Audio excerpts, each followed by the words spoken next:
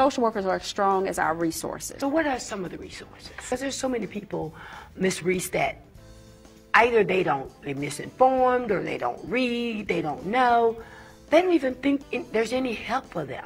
So what are some of the resources for a person that is really downtrodden? Thanks for tuning in to Conversations with Betty LaMarr, coming to you live from the Bluff City. And now, your host, Betty LaMarr. Now, for our viewing audience, tell everybody exactly who you are as it relates to our topic of discussion this evening. Okay.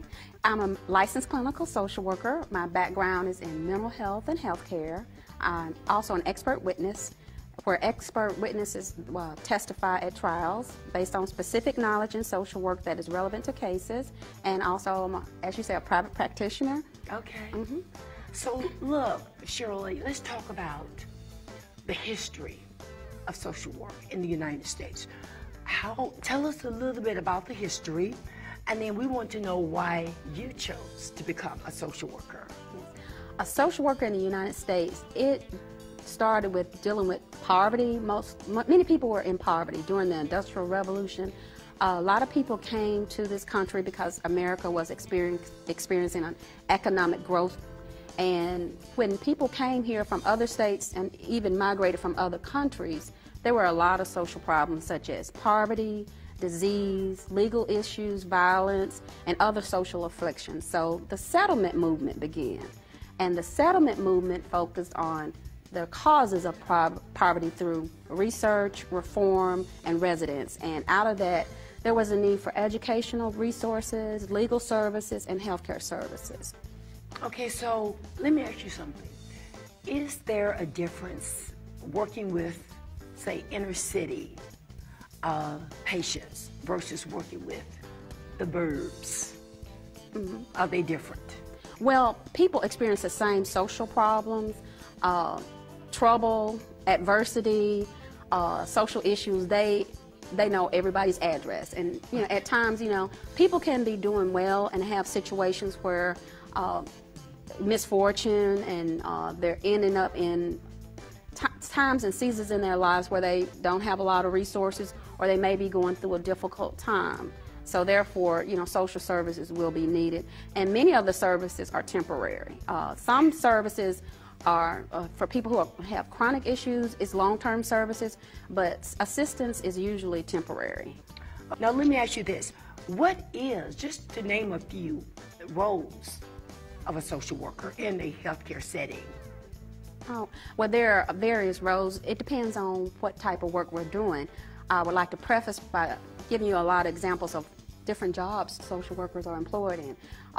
We're employed in healthcare administration, employee assistance programs, hospitals, outpatient medical facilities, nursing homes, hospices, drug rehabilitation centers, and mental health centers.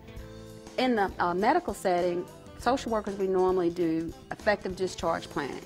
When people come into the hospital, their lives are changing or has changed drastically based on their diagnosis. And discharge planning it starts at the beginning and is ongoing. And what we do is look at the person's level of care that they may need and the available resources that they may have or may need additional resources, because we don't want the care to be fragmented. We want them to have a smooth transition. We also educate the patient and the family on the disease process, prevention, and disease management. So we want, you know, them to succeed and have continuity of health care. What training do you have to deal with the mentally ill? Because you do have to deal with it, because a lot of them are homeless. Well, I do have extensive, you know, training in mental health.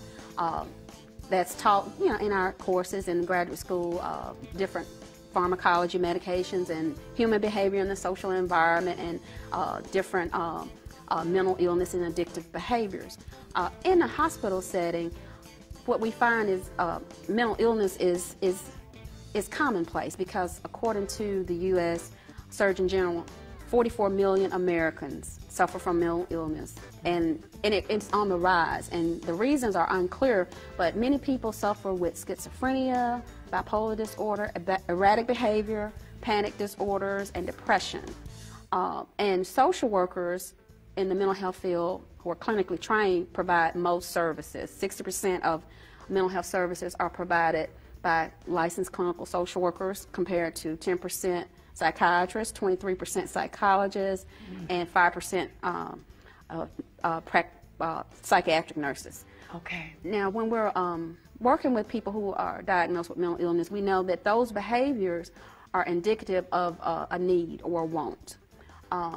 And what we try to do when I meet with a person, they may present with fear, anger, frustration, depressed mood. I try to find out what is the need. What can I do to help? And I look for warning signs. If the person is a little bit more, rigid or shouting or cursing, then I know that we may need a little intervention. But I try to find out what the need is.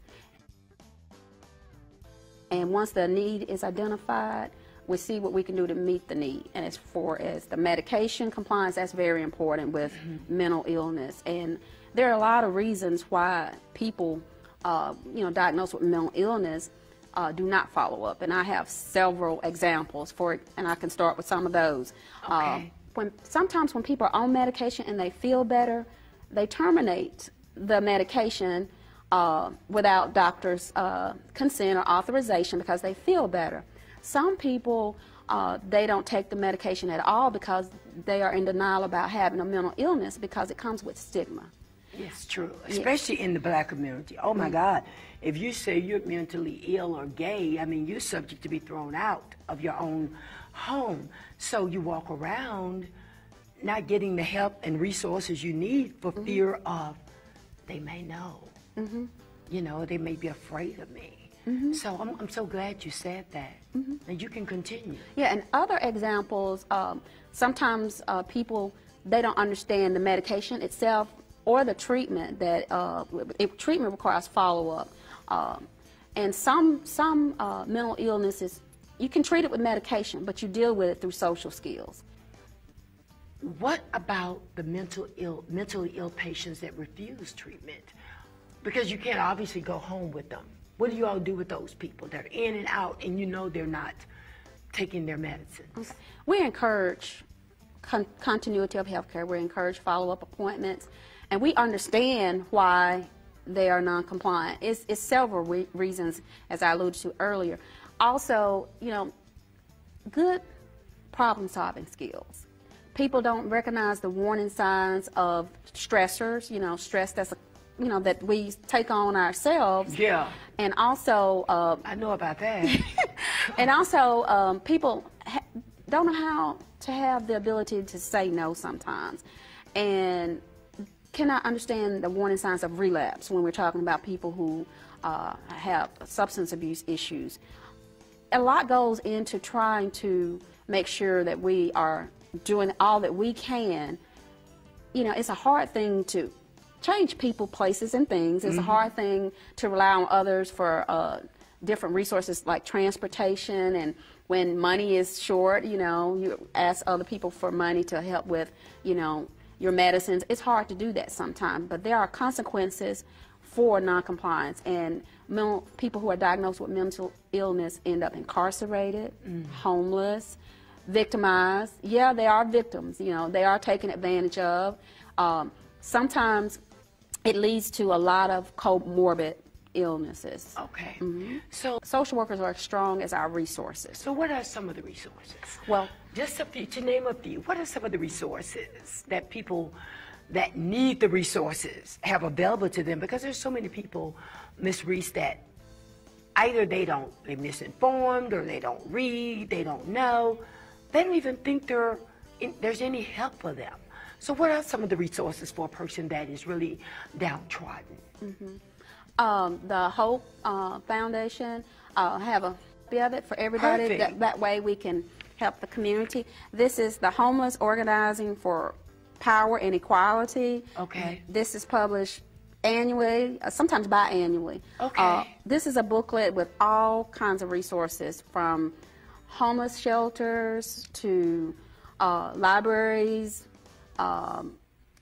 resources for victims of domestic violence, We have in this book a lot of resources for people who need treatment, substance abuse treatment. And Jim Brown is one of the people that works with this organization, and he's a person I call upon. He's my go-to person because he provides me with a lot of resources from this booklet. And it's sponsored by the City of Memphis and the Peace and Justice Center with the Bridge. Okay. And they give out numerous booklets, you know, whatever hospitals or other agencies may need, because that way, you know, the community can be informed and we're all on the same page.